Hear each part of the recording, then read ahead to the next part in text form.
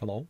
In this video, I want to look how to use the images with MidJourney version 4, tips and tricks, some suggestions, and we'll look on some examples of this.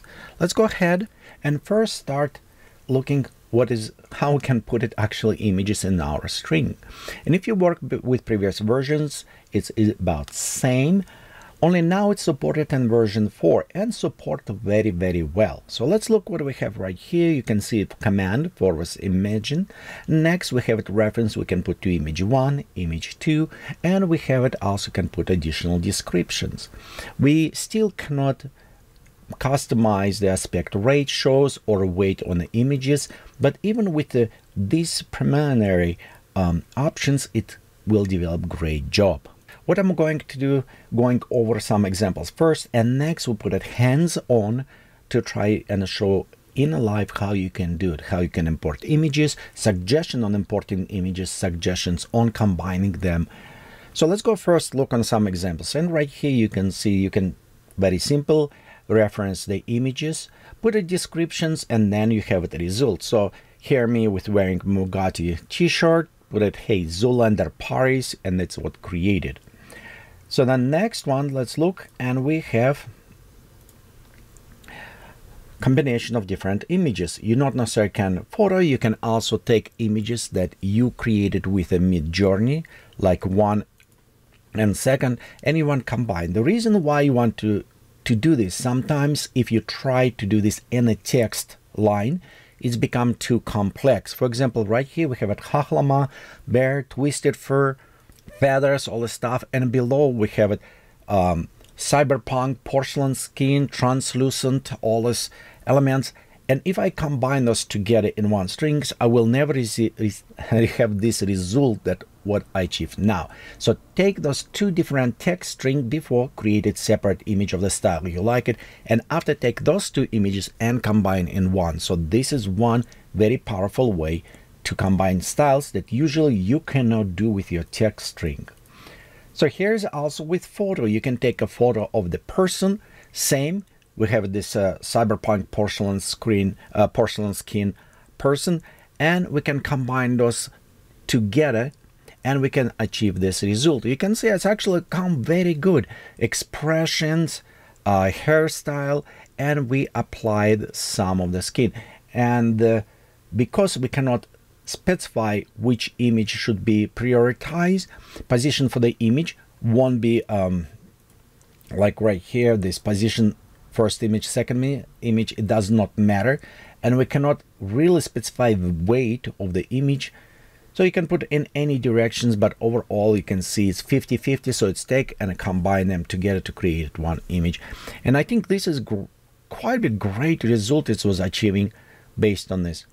Okay, so let's go ahead next. You can see another photos, different style, and look how the style, the best things what I like about how MidJourney perform, look on the dress. And we can see green dress, but stylization of this cyberpunk, it's applied, same like a neck, from neck, add some jewelry, lighting.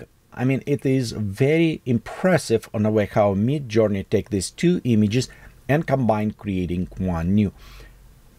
Interesting note for you, because you're using image, and if you're using your own image or some other ones, nobody else can create that image, even they take strings, everything, because the image I'm using, it's mine, it's copyrighted to me. So the people cannot take it and recreate this image exactly the same.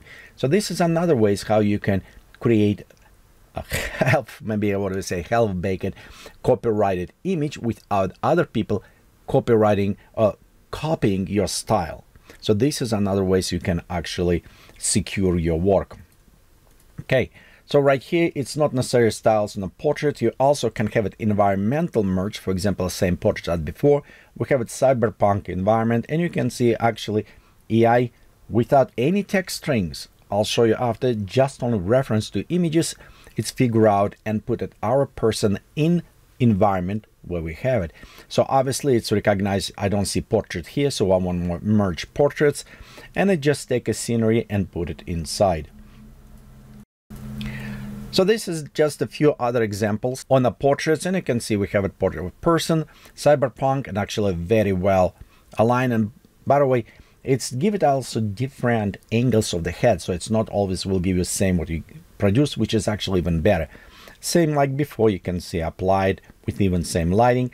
And on the bottom, I tried see what's happening when I used my puppy and myself, and it's horrifying result. But you know, you maybe can achieve better, but I think it's kind of forbidden mutation happened there. Okay, so but beside using two words, you also can use it a description. You can, of course, like in the first photo when I show you example, it was me, description, result, but you can achieve actually very good result just with simple word. For example, here I uploaded my photo, and after I just type zombie, and that is the result. And actually it's a very impressive result it does. So it's used my photo and apply stylization of the zombie. Notice also position of the head, it's add a headphone, so I actually recognize quite a bit details. It's very impressive how it's done. Beside specify type, you can also specify emotions. Like for example, in this case, I tried create portrait and says, give me angry look. And it actually did very good job. I did many different examples with angry, happy, smiling, screaming, and they all come up very good. So in this case, if you have a portrait and you can specify emotions, it also will create for you. And you can see it's actually keep it very close to original portrait. Of course, it's add some additional lighting, but overall emotions was representing very good. And if you want to take more stylizations, right here, for example, same portraits, and it just says, hey, I want it to look like a Disney princess. So it's applied very interesting stylization. This is very interesting options because you actually can find your friends and says, hey, send me your picture. It's actually I did for some people. I say, if you send me photo, I can put you as a Disney princess. You have some online services which do exactly the same and they charge money. You don't necessarily need to charge money to your friend, but you can nicely surprise them by taking and turn their faces, their portraits into Disney characters or any other characters you want to do. Included like SpongeBob and some other characters. Okay, but what if you don't have photos? What if you want to create something simple? Like for example, you try to create illustration book for kids, or you try to do comic book or anything. You may don't have it photos. The interesting thing is that MidJourney AI, it's so smart, you don't need to use it just photos. Example, I'm like gone and create a simple sketch, literally stick figures. Draw stick figures, hill, small trees, save this, and says, well, you know what if I want to create a boy who's staying on a hill, but I have no drawing skill. Then I got MidJourney to my rescue. And what's happening? I take the image I created, add descriptions, and here is the result. You can see very close to what actually I done. Maybe hand little bit not on a hip standing, but I'm sure if we work around, we can find some other way to create. And this is with just very simple description. So what I did it, I put it image in, write description, a young boy staying on a green hill, and I also add golden hour. And surprisingly, it's add very good lighting on a background. So all what you need to do, your simple sketch, some descriptions, and it's help you to create. This is actually, some people may say it's not art, but I think it is given ability to the people who have it no drawing skill, or maybe they have it handicap or some other ways, to actually create illustrations that inside the head. So you don't need to have it a perfect drawing skill. You just have a simple reference for the AI, how you want position, how you want to your figures located, or some other things. Included some other objects. Example, right here, I just drew the rocket launching in the space. And it's what I type. That's the result. Of course, I did not specify give me photorealistic or cartoon or outline, cell shaded. Just straightforward, but you can see how MidJourney already take my sketch, whatever I've done, and enhance this quite a bit. So let's go ahead right now and actually try to do something. I'll show how simple and easy you can do this. So you work in Discord, and my recommendation actually for you to open your channel, if you work with a bot or other things, and two windows. And the reason is why that we have in one window, I will have it just reference to my photos. So I just don't like scroll up and down. I like to get it, upload my photos in one place, and then next I can go in my window and just start typing and copy paste. So it just prevents me from going and constantly scrolling up and down on the window. So we'll go in one and we're going to upload right here on the bottom where you always type your message. You'll see plus sign.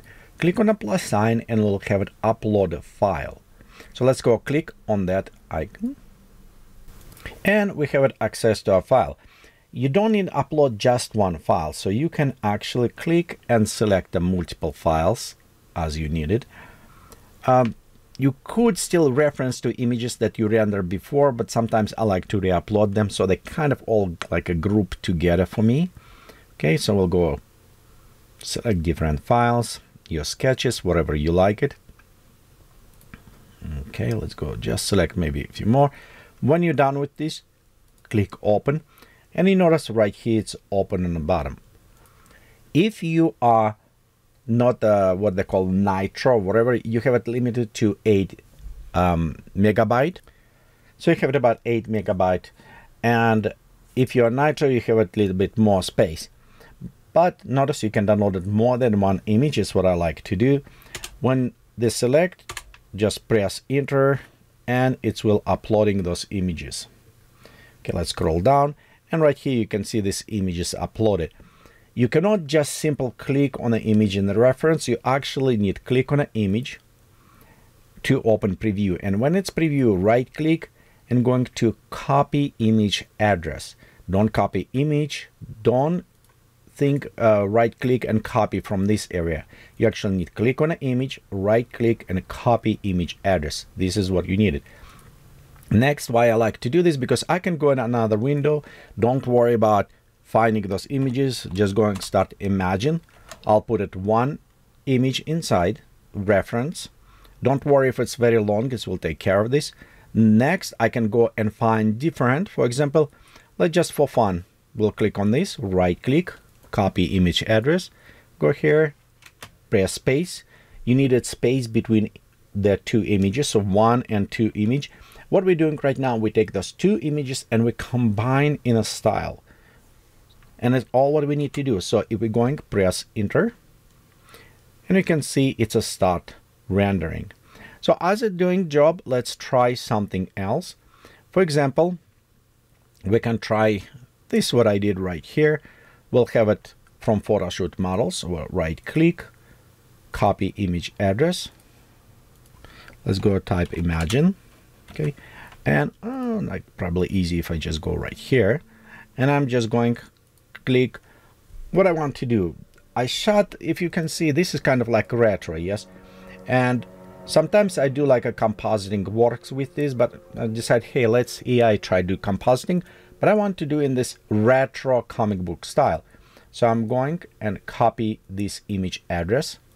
Let's go back here, we'll copy space and paste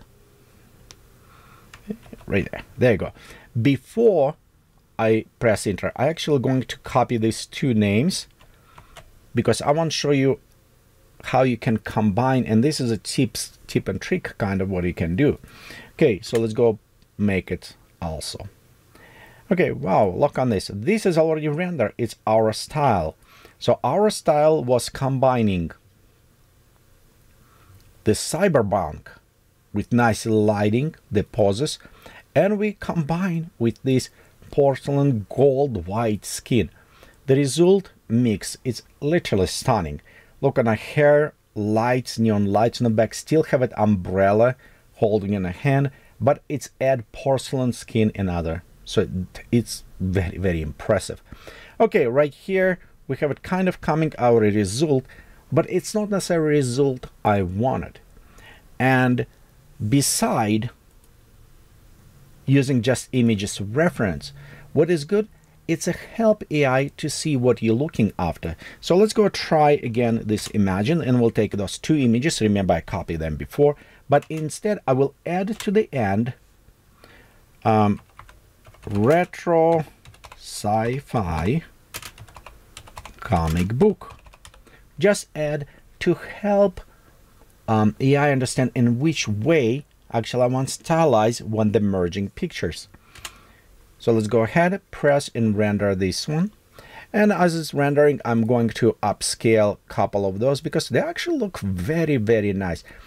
And best part of this image, if I render, nobody else, they can try to kind of clone from this, but they cannot replicate this because I was using my photo right here that I take, what is copyrighted to me. Okay, so I took it all the stuff and I use it stylizations that MidJourney created before when I was experimenting, playing around. Let's go down below and see what is coming up.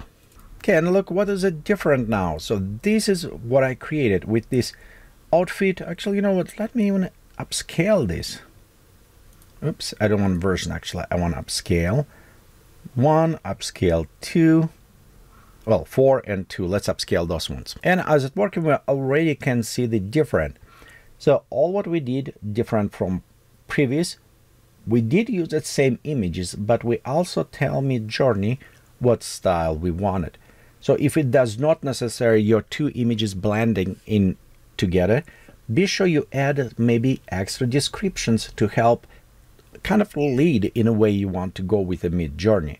And right here, look on this. This is perfect. It's a retro sci-fi in a way I wanted, with a suit outfit, about same poses, somewhat closer.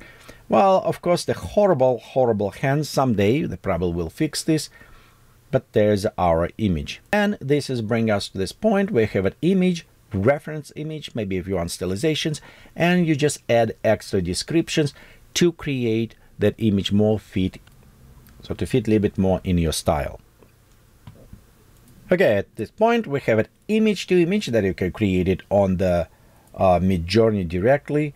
You can also going to create your photo, personal photo you took it, style that you enjoying creating on MidJourney without any description. Just take all those two images and merge them to create a very beautiful merge together.